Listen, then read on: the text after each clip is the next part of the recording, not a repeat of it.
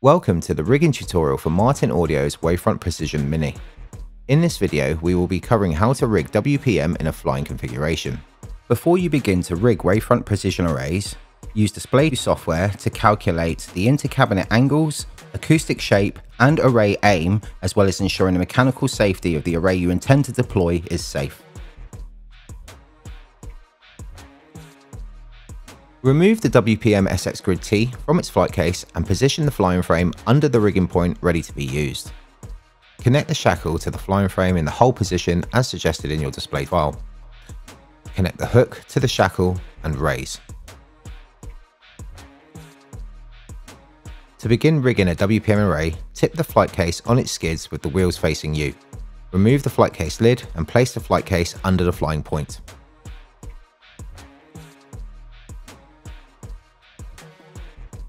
WPM has 3 rigging points, 2 at the front and 1 at the rear of the cabinet.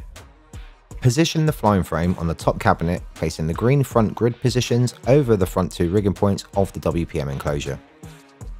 Insert the link pins at the front positions on each side of the cabinet. Remove the flying pin holding the rear drop-down link in its park position on the grid. Link the rear drop-down bar to the rear rigging point on the first cabinet using the uppermost link hole. The flying grid has a series of numbered holes allowing an array to be flown from a single point. Your display file will show which hole to use to obtain the desired aim angle of the array. Please check all pins are fully inserted, ensuring the connection between the flying grid and cabinet is secure. Fly the first 4 WPM cabinets straight out the flight case, raising the array to a comfortable working height ready to set the cabinet angles.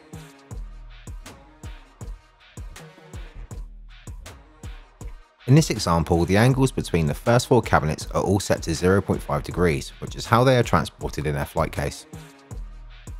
You can now set the angles between each individual cabinet, ensuring they match the angles found in the rigging tab provided in your display project. Replace the flight case lid and wheel the flight case away to a safe storage position.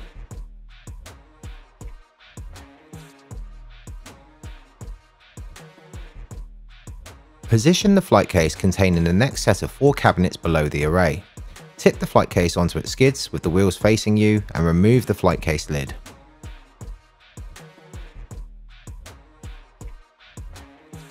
Remove the front flying pins from cabinet 4. Lower the first 4 cabinets onto the front points of the 5th cabinet, ensuring the grills are aligned, allowing you to insert the fly pin to link the cabinets on the front 2 points. The rear drop down from cabinet 4 to 5 should be fixed at the inter-cabinet angle as suggested in your display project file. Once the angle is fixed, the array can be lowered to allow the now fixed angle drop link from cabinet 4 to connect to the uppermost link hole of cabinet 5. You can now fly the rest of the array straight out of the flight case, ensuring we are at a comfortable working height to set the array angles and attach the cables. Replace the flight case lid and wheel the flight case away to a safe storage position. The cabinets are easily lifted to line up to the appropriate inter-cabinet angle. Please remember to set the inter-cabinet angles as indicated in your display project file. We can now fly the array to trim as suggested in the display project.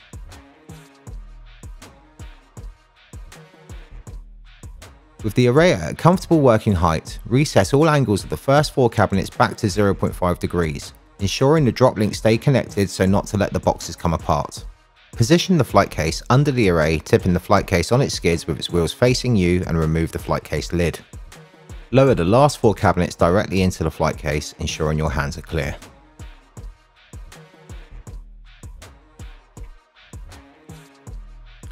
Remove the pin from link hole on cabinet 5, then remove the angle pin from cabinet 4.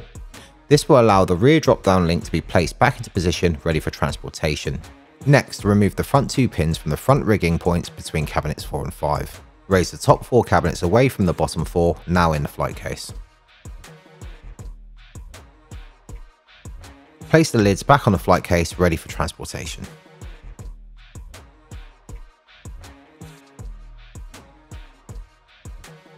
With the last 4 cabinets at a comfortable working height, reset all the angles back to 0.5 degrees, ensuring the drop links stay connected so not to let the boxes come apart.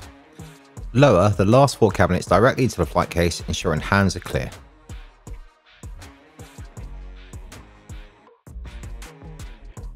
Remove the rear link pin from the grid's drop-down link to the uppermost link hole of the top cabinet. This will allow the rear drop-down link to be stowed back into the green position ready for transportation. Remove both pins from the front rigging positions and stow in the correct position on the flying grid. Raise the flying grid away from the flight case, allowing you to place the lid back on the flight case ready to be transported.